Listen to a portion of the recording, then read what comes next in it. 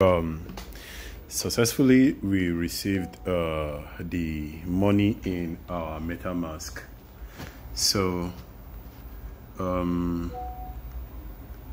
want to show you guys the Metamask and also go ahead and convert the money into Polygon. So the first thing you actually have to do if you put your money in Metamask, the first thing you need to do is actually to convert the money.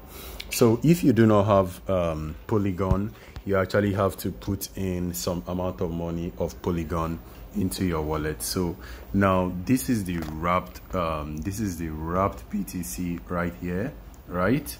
And then I actually transferred some Matic so that I will be able to use it to convert our wrapped BTC. Now to convert your wrapped BTC, it is very easy. Just click on your wrapped BTC and you're going to see all of the detail. Click on swap, and then on your wrapped BTC, make it first, and then you select a token. I'm okay with the Matic.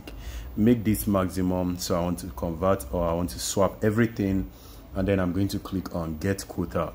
So this is going to load up and it's going to fetch some quota, and it's going to tell me how much it's going to cost to swap these into BTC.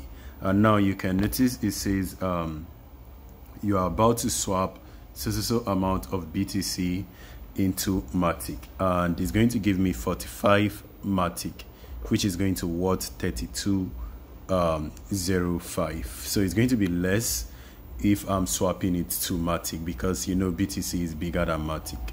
So I am actually okay with that, and I'm going to say I understand, because I want to move this to a different wallet. That's the reason why I have to swap it. So if you are ready to swap, just click on swipe on the bottom area and you see it's green.